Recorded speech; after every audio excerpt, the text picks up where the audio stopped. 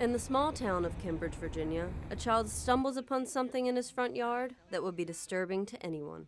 A cat named Tiger, decapitated. It was Christina Jones' children who found it. The only thing you can do is console them. You know, they're terrified, understandably. Cambridge police are currently investigating the situation. They say they think they know who did it, but don't know if charges will be filed by the juvenile intake officer. She will have the final determination. Left terrified, the family now unsettled over the death of their newly adopted kitten.